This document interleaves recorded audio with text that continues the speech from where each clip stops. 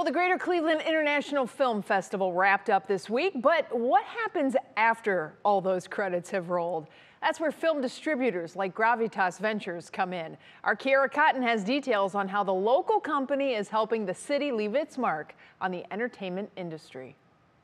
Every film has an audience and every film does deserve to be seen. For 15 years, that's been the mission for Gravitas Ventures. If you've ever scrolled through Amazon Prime, Hulu, or any other streaming service, you've likely seen their work. I think it could be better. Each year, the independent film distributor screens roughly 3,000 movies and documentaries, narrowing it down to 300 to push on national and international circuits.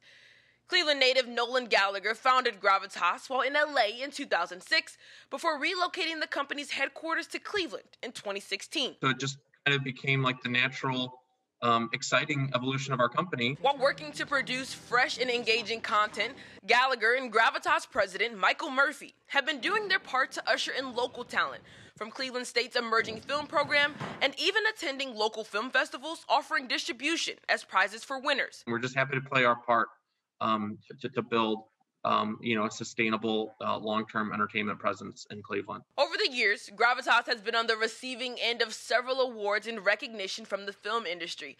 But most recently, they picked up an Academy Award nomination for The Mole Agent. It's up for Best Documentary. Informe hoy miércoles 29.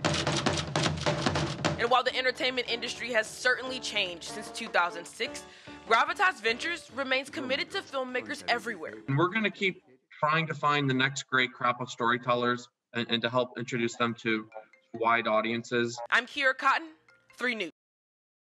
Well, the Academy Awards air this Sunday. For more information on Gravitas Ventures, head over to WKYC.com.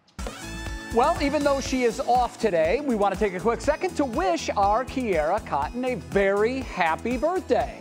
Kierra, whatever you're doing today, I hope you're having a wonderful birthday.